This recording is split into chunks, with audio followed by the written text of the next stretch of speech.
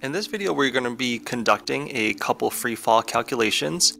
We have our three acceleration formulas off to the left in green, and then we have two different 1D free fall problems where we'll get to practice using some different formulas and take a look at some different scenarios. So for our very first one, it says a baseball is popped up at 11 meters per second. What is the maximum height of the baseball? So the very first thing we're going to do for all calculations is always label our known variables, and our goal is to try to get three variables. The reason I say three is because all of these equations have four variables, which means if you have three, then you're able to solve for a fourth, which will either be your answer or going to be a number that you can use to get one step closer to your answer. Okay, so let's see what we have for our first problem. It says our initial velocity is 11 meters per second. We always know our acceleration is negative 9.8 meters per second squared. And then from there, it kind of seems like I don't have much information.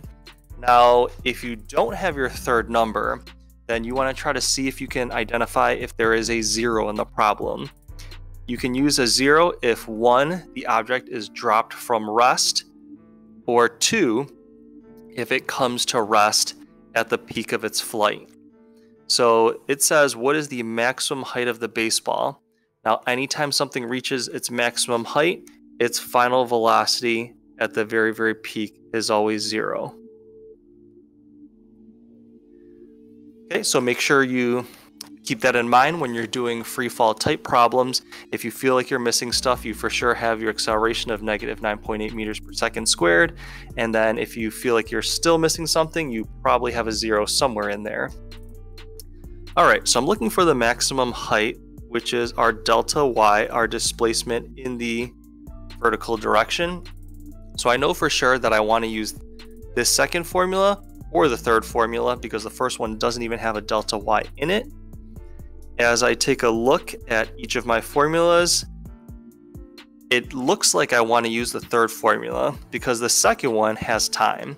So if I did actually pick that one, by the time I got to the part where I had to plug in a time, I would get stuck and probably realize that I need to use this third one. So I'm going to go ahead and set that up.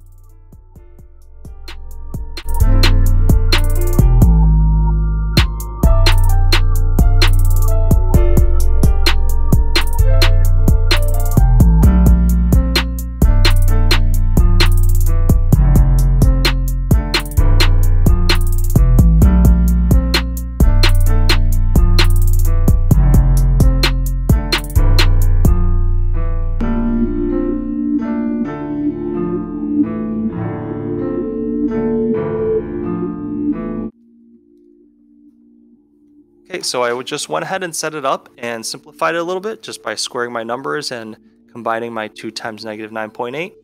And then from there, I just have a couple of steps of algebra, and then I have completed the problem.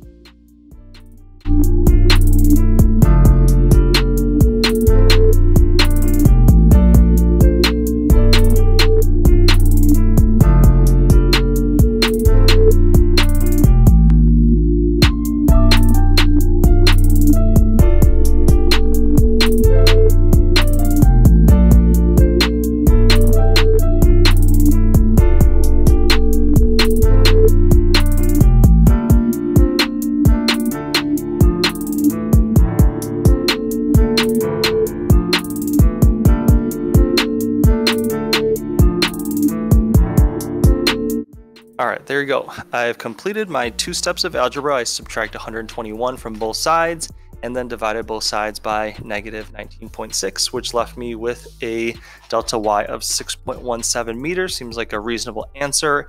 It's positive because the ball rose up in the positive direction from the ground. So everything seems to check out.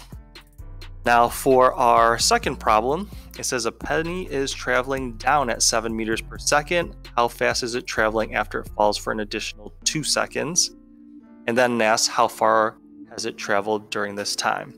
So the first thing I want to do is label my variables just as I did on the first one. and it is already moving in a very, very common error would be that people would make the initial velocity 7 meters per second, but because it's traveling down, anything down is considered negative. And then we also know our acceleration is negative 9.8 meters per second squared, as it always is. And then they gave us a time of 2 seconds. So we're looking for the final velocity, so how fast it's going at the end of that 2 seconds. So I'm going to take a look at my formulas. We have 2 formulas with a VF, which is the first one and the third one. And it looks like I have everything for the first one, so I'm going to go ahead and set that up and solve for my VF.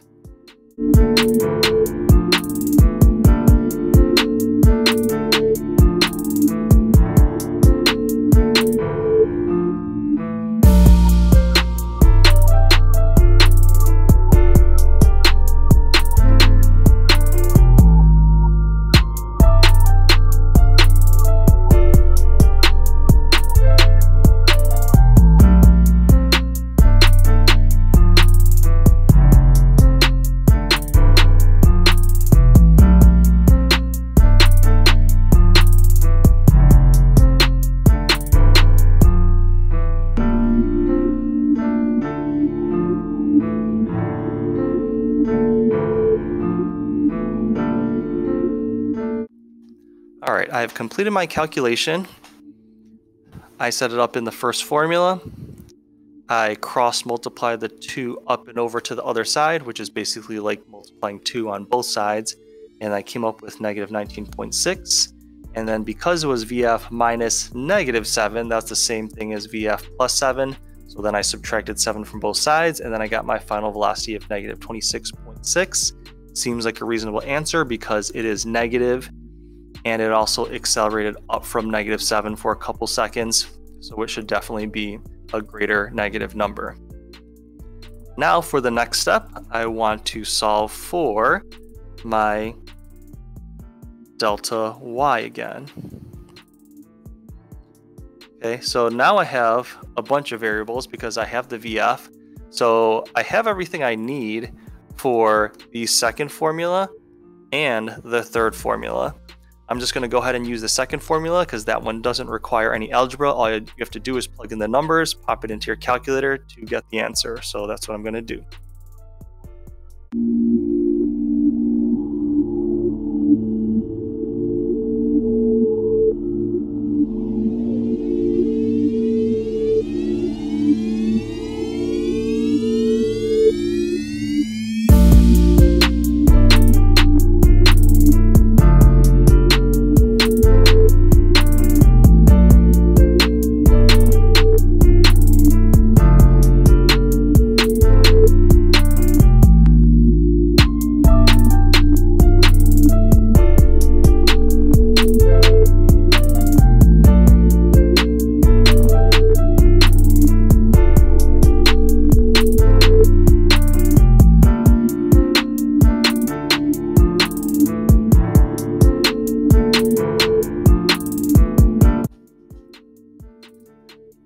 Alright, so I went ahead and plugged everything into my second formula, and like I said, everything from there is fairly straightforward. You just want to be careful that you are including the negatives.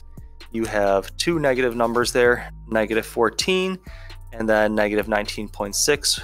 When you add those 2 together, you get negative 33.6, which sounds about right. It is displaced in the negative direction because it's falling down, so because it's displaced moving downwards, we have a negative delta y. So that completes our 2 free fall examples. Thank you for watching and listening.